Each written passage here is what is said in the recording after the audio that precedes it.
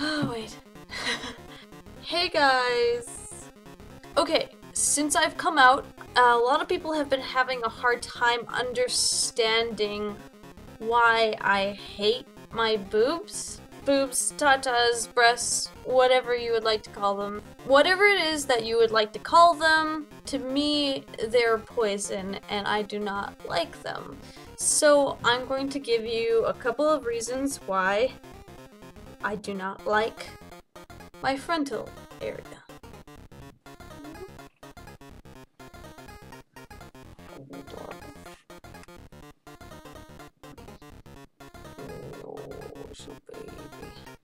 Number one, you're cute.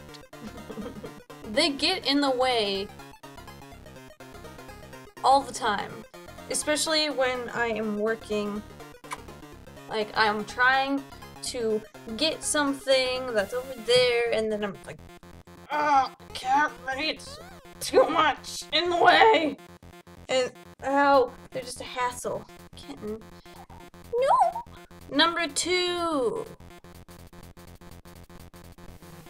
they get sore, like, not all the time, but fairly often, mostly because I have to bind for like long periods of time.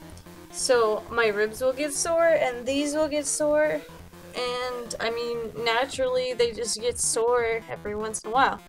I don't know if that happens to people who are assigned male at birth, but it happens to the other people, and it's not fun at all. When I'm exercising, I have to wear something that retains them, but I can't wear my binder or else I will pass out.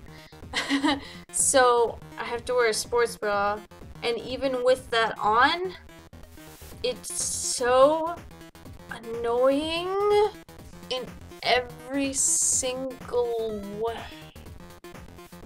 It's like, god dang it. They just go up and down and then they slam and then it hurts, and oh, it's you really cannot understand it unless you've had more than like an A cup before in your life. And actually, they even have a possibility of scaring me, apparently, which is like this weirdest thing ever. But last night I was walking around topless like I usually do because it's, I don't know, I get overheated and stuff. And we have a big, gigantic mirror in our hallway, at the end of the hallway. So I went out to get a glass of water, and I was coming back to the bedroom, and I wasn't staring at the mirror. I just saw my boobs in the corner of my eye, and I don't know what I thought they were, like gigantic monster eyeballs or something, but they scared the living shit out of me. Like, I screamed, and I had to like look, and I was like, are you fucking serious? I literally just scared myself with tits. That doesn't happen to people, but it happens to me because these things always happen to me because I live the weirdest life ever. Then I ended up crying. I was laughing so hard at how stupid I was. It was not fun at all.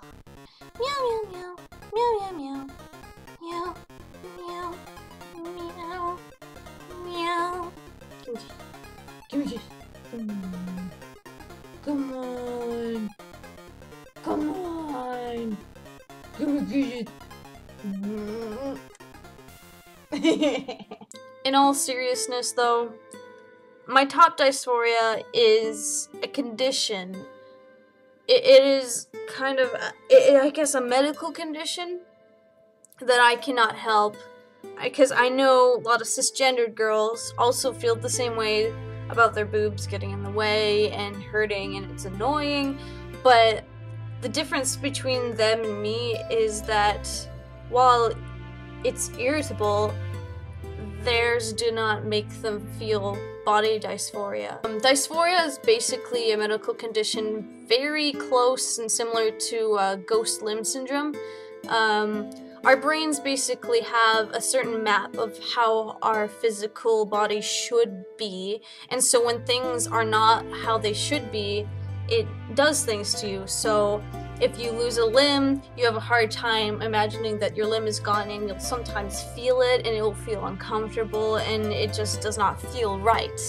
Just like if suddenly you grew an arm from your forehead, obviously your body would be like, oh, that's definitely not what is supposed to be going on, and your brain would have such a hard time processing it that I'm sure that would also give you dysphoria. My brain has mapped out my body for anatomically male. It's not surprising that my body can't really come to terms with that, although my body hates the limb growing out of my forehead a lot more than the missing one, because I don't know why it's like that. It's different for everybody, but for me, I have way stronger top dysphoria than I do bottom dysphoria. Like, I can go for a day without packing, but I can't go 2 places without packing. Like, I can't leave the house without packing, or I feel uncomfortable and vulnerable, but I can stay at home and not pack, and I don't feel depression or anything. But when I don't bind, I always feel really strongly. I can't bind for that long because of my back, and it gets very sore, so I can only bind for a certain amount of time. So I usually only bind when I'm going out for a special occasion or something, or for YouTube videos sometimes. Body dysphoria is a condition that is very close to depression, I'd say, in terms of what you feel about having certain parts. Like, it can be crippling, and sometimes it can be deadly. And that's why, well, that's one of the reasons why trans people usually only live to about 30 years of age. Although unsupportive family and friends and abusive strangers also does not help. Those are also very big reasons why trans people take their lives, and very often they don't take their lives and they're just murdered by people who are ignorant and really, really strong with their opinions there. So that is why I have my dysphoria. It's not something that can be cured. They found that taking hormone supplements, or well, not supplements, but you know what I mean, getting the hormone replacement treatment is supposed to actually usually lower their dysphoria, but it never really goes away for most people. And then the surgery is mostly cosmetic, but it will help depending on the person. If I got bottom surgery, it would not do anything, because I'd be like, okay, I would have had the same thing if I got a strap-on. Like, for me, it's not as important to me. Whereas if I got top surgery, I wouldn't have to bind, which like I said, I can barely do anyways because of my back. And I would be able to go shirtless on the beach and stuff, and that would just be awesome. I've always wanted to be able to go shirtless on the beach. And I know there's beaches that allow you to if you have that anatomy, but I don't want people to see that, to be honest. It makes me feel uncomfortable when people see me like how I don't want to see myself, if that makes sense. That's about all I have to say.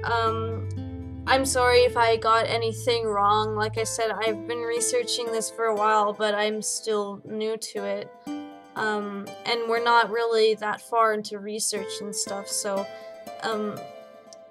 we might discover that it is curable or something, but to be completely honest, I would rather be male either way, so if they do find a cure for being transgendered, then okay, I probably won't take it. I'd rather just transition. For me, that would mean more to me.